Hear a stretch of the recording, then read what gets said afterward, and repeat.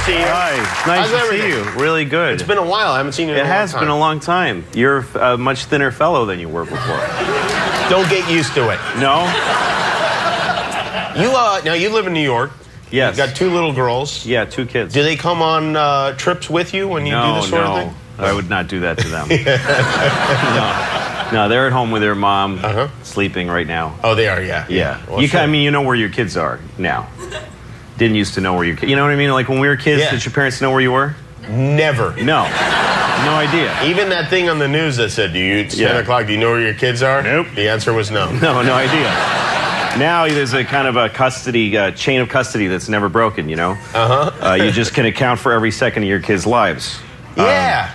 You go on play dates and it's an arranged thing, and they go, you drop them off, and you wait, you know, you take them to soccer games, and it's empowering, yay, and then you take them home. It's all very arranged. You're right. It is more. I wonder why that is. Well, the people that like to have, you know, throw kids in the garbage and stuff like that. You know, hit them and break their bones. But anyway, that's not important right now. But because when we were kids, it wasn't like that. Oh no, those people were around. They weren't on. There was no Nancy Grace. So now, you know, now there's somebody there to remind you of it a lot. So folks watch their kids more. I mean, it's not a new thing. When you were a kid, you'd just be running. You'd run around the neighborhood, right? Well, you know, yeah. Like I have my kids go on play dates, and I know I have a relationship with the parents. I know who the kids are. They've been to my house. I've been to their house. I was just a kid walking around town. I was like 8 years old, younger than my daughter, and I was just this kid, just walking around, just a dude in town.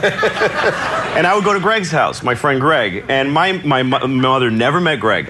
No idea who he is. Certainly never met his dad or whoever the dude was. I don't know who it was. When I went to Greg's house, I'd knock on the door, and this guy would come, and he always wearing, like, I don't know, some kind of weird top that looked a little womany. And Hanes, he always had a Snoopy glass with gin in it. And just Hanes briefs that were fighting with, you know. And then there was always a little brown spot on the front. Yes.